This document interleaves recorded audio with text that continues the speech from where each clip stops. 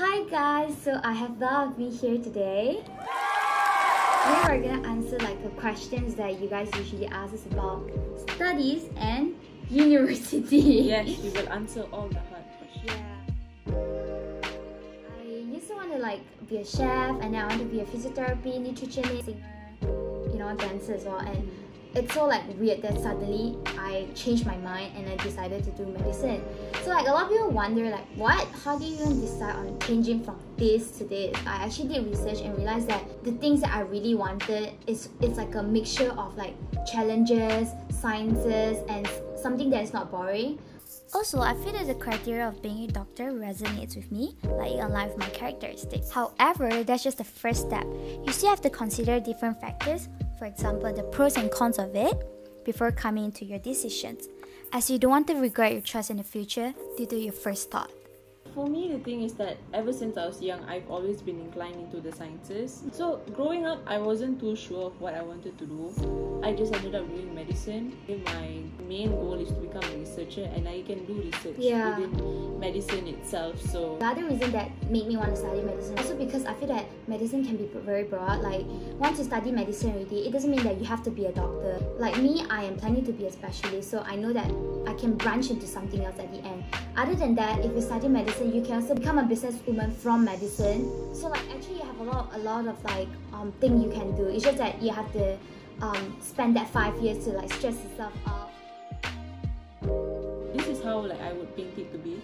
If you want to decide how to do your course, first you figure out whether you're an art student or you're a science student. So from there, you don't look back on the other side. Let's say you choose to be a science student. You don't look back on the art side and regret or like wonder. Because yes, the grass will always seem greener on the other side, but with enough of hard work, motivation, and determination, the grass would be greener wherever you are. It's really up to you, and it's in your hands. Yeah. Exactly, yeah. So then from there, and let's say like going back to my example, you're a science student, then you look forth like there's a bunch of subjects that you can choose from, and you test try each subject. You just read a book or something and you see how interested you are within the subject. Yeah, like literally look, I'm very interested in medicine. I got every book for medicine. I have like so many books about medicine, and I feel like when I read medical books, like stories related to like medicine, it actually hyped me up and made me want to read more. And when I watch like medical dramas and all, I actually feel so happy compared to watching other stuff. So that really tells me that how much I want. And even though I doubted myself and think that I'm not smart enough to study medicine enough. But you have to know that if you want something, there's definitely a way. So do not give up and go for it. So in general, your uni preparation is by going through these few steps. Once you have decided on the course that you want to do, for example medicine, the next step you have to do is by choosing your university.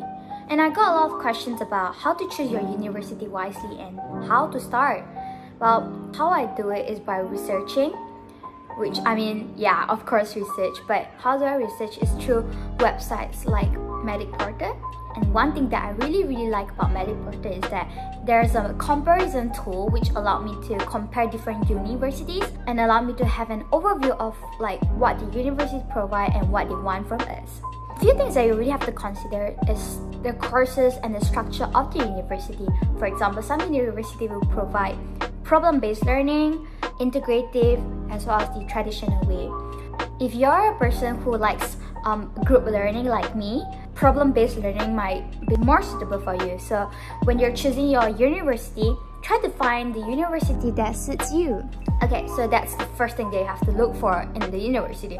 And second thing that you have to look for is obviously the environment. Or if you're fine studying in a busy city, then go for it. But if you prefer a more peaceful atmosphere, then university like St. Andrews will be a better suit for you. And the third thing is what they want from you. For medicine in the UK, usually they will have entrance tests, which is UCAT and also BMAT. So some of the universities, they will ask for BMAT and some of them will ask for UCAT. So you really have to do your research. I would really advise you guys to take UCAT and BMAT together rather than just risking your life and take BMAT only, because the chances of you getting the BMAT uni is pretty low as it is really competitive. For medicine, we have only 4 choices compared to other courses. So the best options for you to apply is by choosing 2 UCAT universities, 2 BMAT universities, or all 4 UCAT universities. Well, the reason why I say it's very risky is because For UCAT, you get your results before you apply for your university. So you can decide on which university you want, and you can look at the threshold before applying. So the chances of you getting might be higher as compared to BMAT, as you only get back your results after you apply for university. In conclusion, please choose your university wisely and don't waste it. And next, once you have decided on your university, the thing that you have to do is to plan your schedule. You have to start preparing for your entrance test, while not neglecting your studies, because your predicted grades are really important as well. Do not neglect your studies. Therefore, planning your time is really important when you're applying for your university due to the workload you have. Not only your entrance test, you also need to prepare for your personal statement. Hold on, don't forget about work experiences as well, because they will add some points to your personal statement. Alright, and the next question is, did I get any work experiences? Yep, I did get some work experience. I went to hospital and some clinic to shadow doctors. But due to the pandemic, obviously there are a lot of barriers for me to get more experiences. But what you can do is by signing up for different webinars. Do not worry about interview for now, even though all the medical schools will interview you, but that is another level. The first step that you really have to do is by getting good grades for your entrance test as well as your academic grades and a good personal statement. However, here's the good news. I'm giving away this book, which is the medical school interview book that I use for my interview preparation.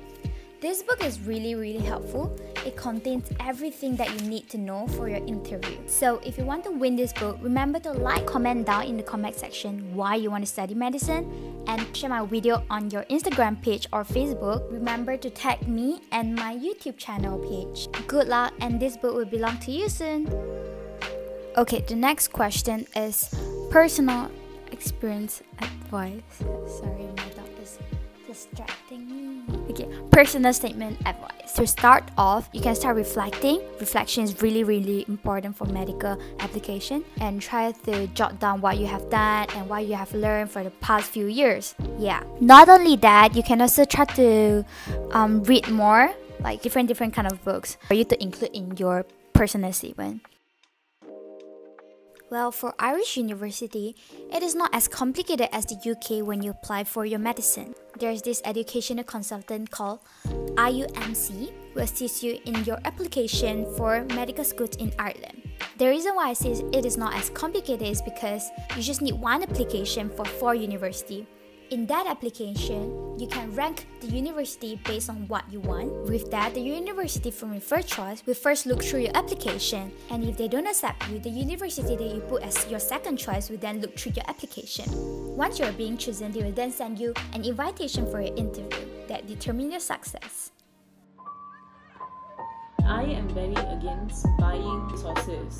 So I would suggest that the only resource you buy for the UCAT is Medify. Yes, people use Medify. Medify is chef's kiss. Medify, you should sponsor us. Yeah. I suggest you also do questions from the UCAT consortium.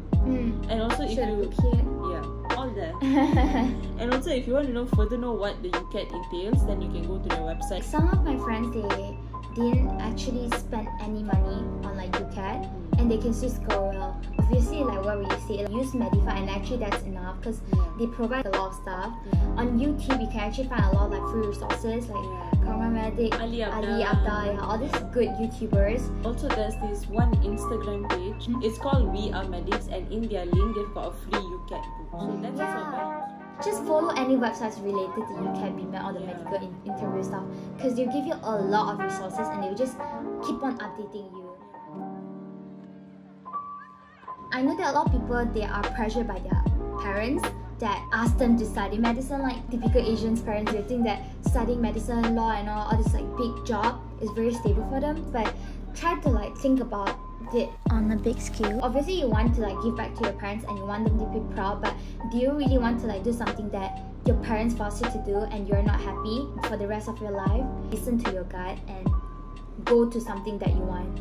Yeah, but also to add on to that, it may be something you want, but you should also think realistically and see the job market itself. Yeah, like if you were to do a course that doesn't provide any much food for yourself on the table, then you're most likely much better off to do some course that you're less interested in than doing something that you will not be able to survive. It's a shark eat shark world out there. So no one's going to give you pity, no one's going to... You have to think realistically because Yeah. it's alive, Yeah, and it's very different from what you see in movies and all Yeah, that. don't Like, be... yeah, so you see Don't be like, fooled. yeah, are you capable of being that one, like, you know, the 1% that just rises to fame all of a sudden? Yes, exactly. Something with you guys. So I actually wanted to do speech and drama as well, and I actually poured my heart into it by doing a lot of research and consult teachers.